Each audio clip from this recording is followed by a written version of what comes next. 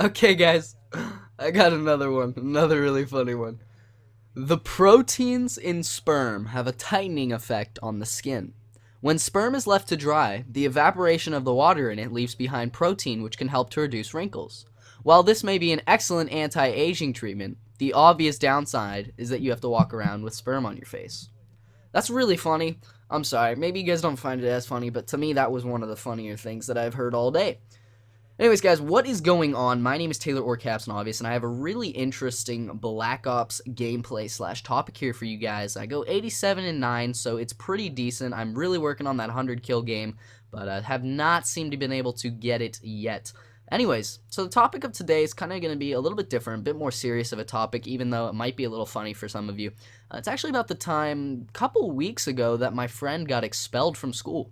And if you don't know what expulsion is, it's when you're actually gone from the school. You're not allowed to go there anymore. And a good friend of mine actually just recently got expelled from school. And, you know, if someone gets suspended, lots of people get suspended, and that's when you're gone for a couple days and then you return with, like, you're on probation or something, you can't do certain things. But he actually got expelled. And at my school, it's pretty hard to actually get expelled completely.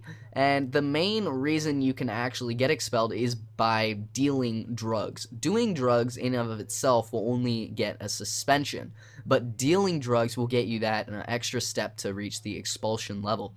But so I'm basically going to be telling you guys the story about how this came to be and what exactly happened. About a year ago, my friend and I were really good friends. We were really close, and we used to like hang out all the time, tell each other everything, and it was a really fun time. And then starting this year, we started to drift apart. We didn't talk as much. You know, I gained different friends, he gained different friends, and we didn't really talk as much as we used to. Excuse me. And so, you know, obviously the main downside of that is that we grew farther apart, and he started getting into things that I had never known that he was into before we started drifting apart. I started to notice that he was more into drugs, more the kind of person who was, he was more different. He was more talking about, oh, how can I get laid this weekend? How can I get, you know, high this weekend? How can I get those drugs?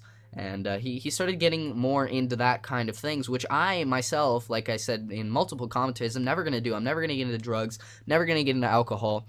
And as of right now, you know, maybe later on in life I'll break down and go into the alcohol stage. That was my shorts falling off my chair. Maybe I'll break into the alcohol stage and, you know, lose control later on in life. But for right now, I'm more of a sober guy. I've never done alcohol, don't plan to. Never done drugs, don't plan to.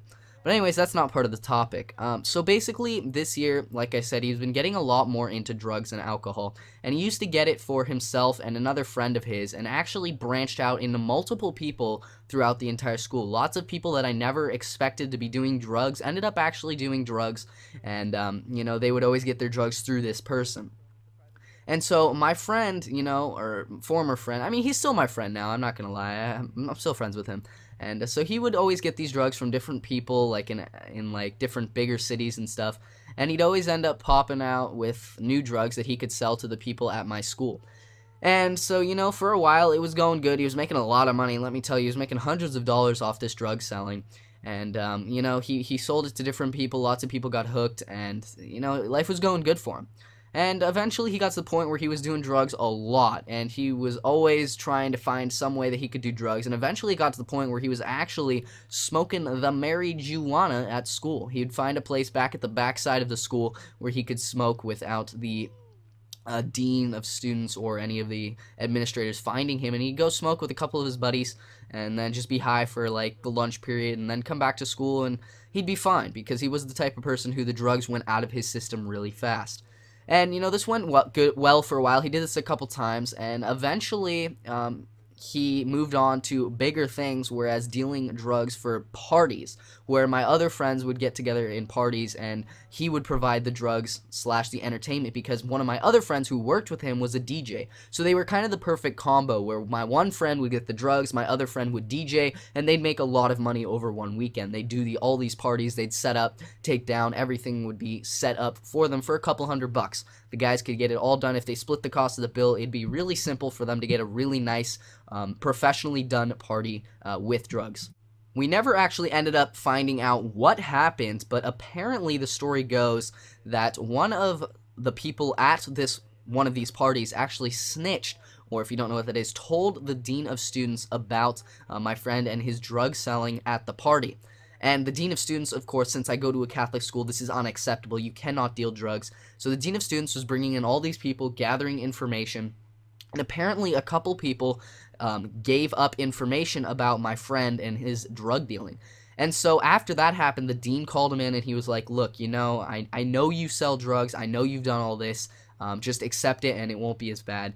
And so my friend doesn't care. He doesn't even really want to go to the school. He thinks it's kind of stopping him from realizing his full potential. And so he was like, yeah, man, I did it, you know. It's whatever. And so the dean of students was like, all right, well, we can't have that in our school, so we're going to kick you out. And my other friend, who was the DJ, didn't get into any trouble, really. He kind of just, you know, he got a suspension for a couple days, and now he's on probation. He can't do anything for the rest of the year. But my one friend actually did get expelled, and now he's going to a different high school across town. I still talk to him every now and then. He's still a really cool guy. But, you know, it's really different not having him at my school anymore. It feels different. It's not the same, I'm not going to lie. So if you guys have anybody who does drugs, you know, if you're into that kind of thing, savor it while it lasts, because eventually, you know, someone, if it gets big enough, obviously, if you're the smart type who just does the drugs in the back, never really tells anyone, you won't get caught, hopefully. But, you know, if you're the one who is forward with it, like my friend who dealt him, then you might eventually get caught. Anyways, guys, I hope you did enjoy this commentary, and if you did, please feel free to check out my channel and subscribe if you want. But as always, hope you enjoyed this video. Leave it the like or dislike rating you think it deserves, and I'll talk to you all in the next video. Peace.